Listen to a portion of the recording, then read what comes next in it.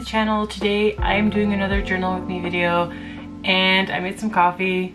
I have it right here. I'm really excited to drink it. It's my favorite hazelnut coffee if you're buying coffee on a budget. It's from Private Selection at Kroger. It's really good. It's surprisingly good. It keeps surprising me.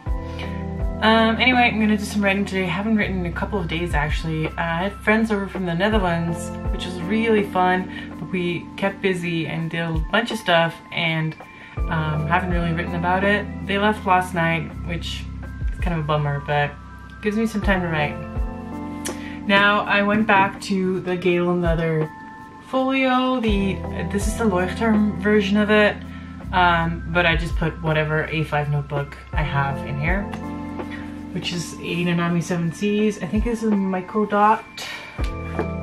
Yes, it's a Microdot. I also have some Crossfields lying around. This is a Microdot. It's the Nutomo River.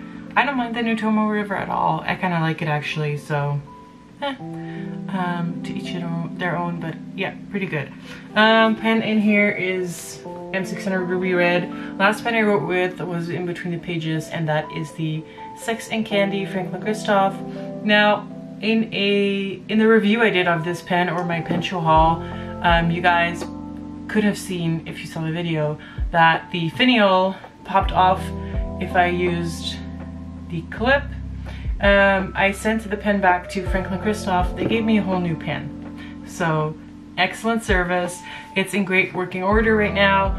Clip, I can actually use it. And yeah, super nice. So yeah, that's life right now. No work permit yet, no green card yet. Still waiting. Anyway, let's just go to the writing. All right, let's switch the shot.